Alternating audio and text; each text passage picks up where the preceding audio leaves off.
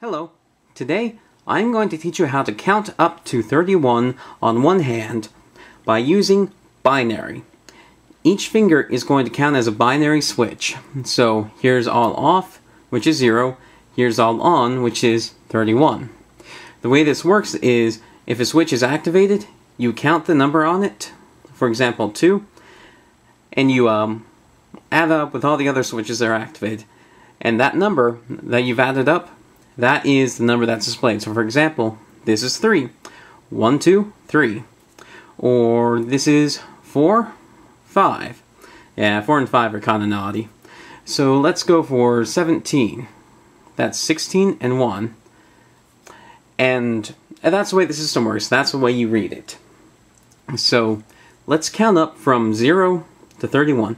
Here is 0, 1, 2, 3, 4, 5, 6, 7, 8, 9, 10, 11, 12, 13, 14, 15, 16, 17, 18, 19, 20, 21, 22, 23, 24, 25, 26, 27, 28, 29, 30, 31.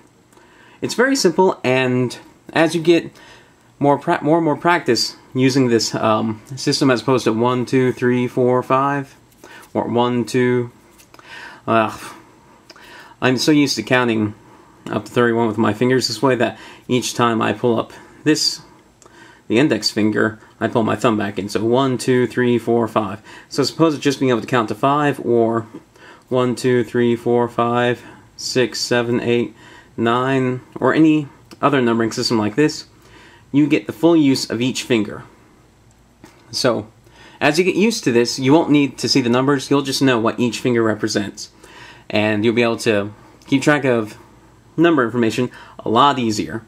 In my last job, for any data entry stuff, this is how I easily kept track of where I was in the data set. It was very useful, so not only is it a novel trick, but it can make things a lot easier. So I definitely recommend people learning how to do this. It's very simple, and it's pretty fun. Thank you for watching.